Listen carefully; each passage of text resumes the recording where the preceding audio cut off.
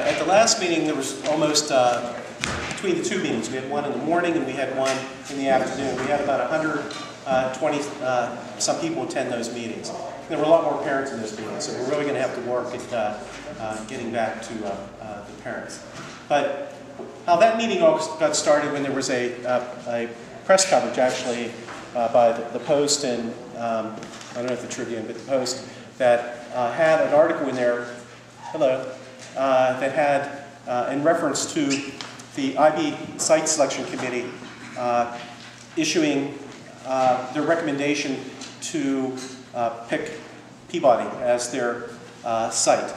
And of course, to many of us, it's a great surprise, there was no engagement with the parents or the local community groups that are so involved, like ours, in wireless neighborhoods and other groups that are involved in Peabody, that alarms went off, big alarms, saying, you know, we've worked for some 30 years to improve the Lincoln Larmer and the Garfield and the Friendship and East Liberty area. We finally stabilized it, and we have great hope with all the work many of us have done, such as the two past events that were at Peabody. There were 700 folks there on May 10th, 13th of each year, because we were building confidence in the local community to put their kids there.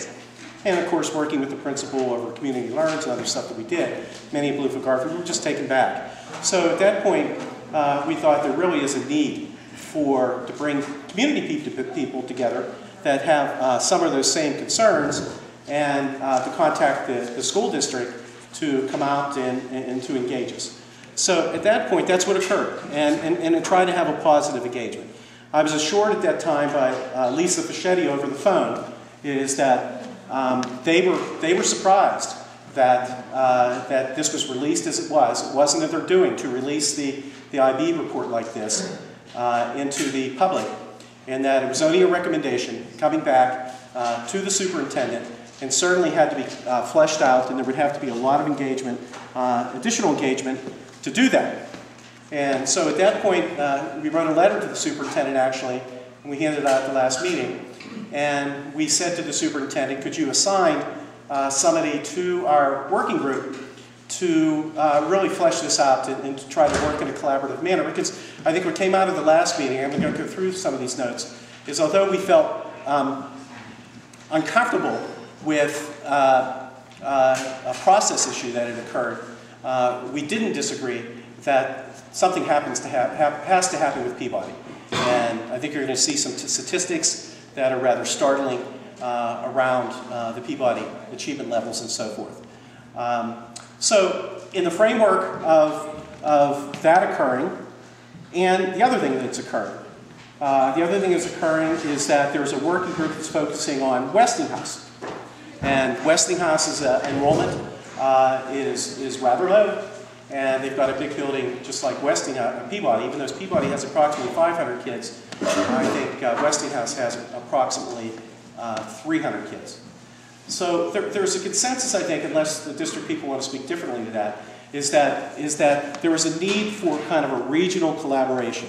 That what was brought forward to the superintendent was really a recommendation to his, but it needs to be fleshed out with multiple stakeholders that deal with all the young people, especially our young people, that approximately 500 of them, that are at tremendous risk, and that any disruption in their lives in terms of their education that doesn't improve that and make it better is not a good thing. So at the meeting, Rick Swartz, BGC's executive director, put notes up here, and some of the things that came out of that meeting, I just want to go over them so we can frame, so there's a continuum that's occurring prior to that.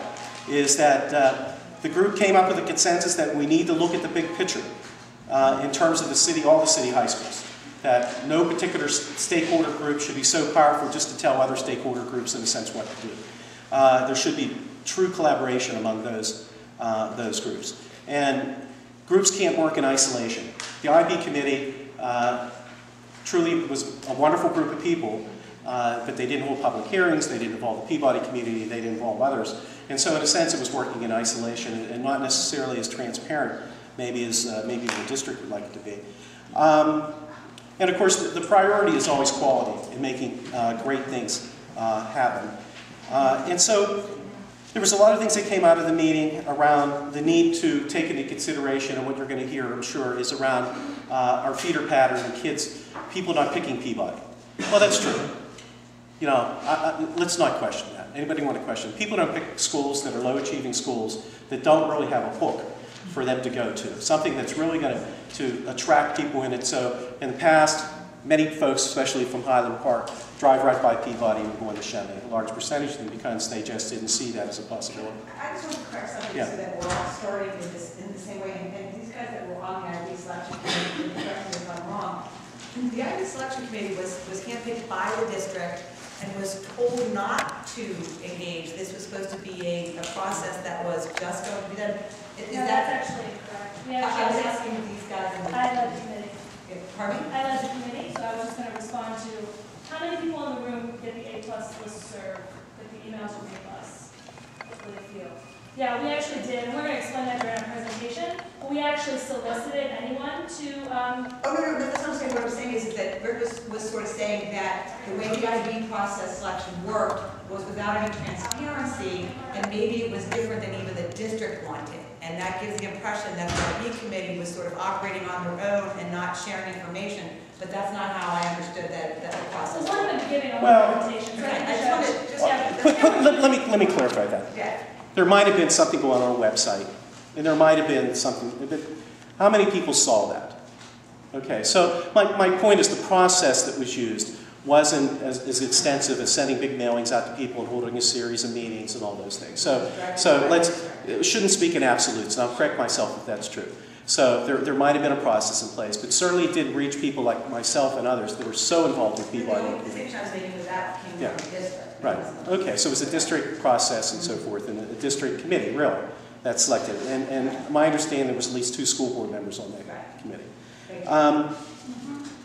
You know, we got to find a way to work together that keeps the tension level down. You know, it can't be, well, you know, because we could start throwing out things like gentrification, and we could start throwing out the racial nature of decisions. We need to be careful with that, but we need to make sure that those interests and inclusion is truly a goal. Can I just add, Rick, because part of what we were asked to do as a representative of the district was to bring information, and that is what we're prepared to, have the IB site selection committee share their process, and then I'll share some of the data. So I'd ask if in the spirit of collaboration that we would wait and go. The key, I think, is that after this is done, since I'm still not clear, Nancy, are the people that signed up to be part of the leadership committee of this group, and there are a number of others tonight that can be part of that, are we going to be empowered, similar to the IB selection committee, to take a look at what we can do? Not necessarily, let's not call it Peabody. Let's call it for our feeder pattern that addresses the needs of especially the kids that are in that building. Are we going to be empowered to do that? I'm not sure exactly what you mean. Well, there's going to be a... But, part of that, part of the presentation, if you kind of hold up on that, because that's our goal. All right, but that really is the question.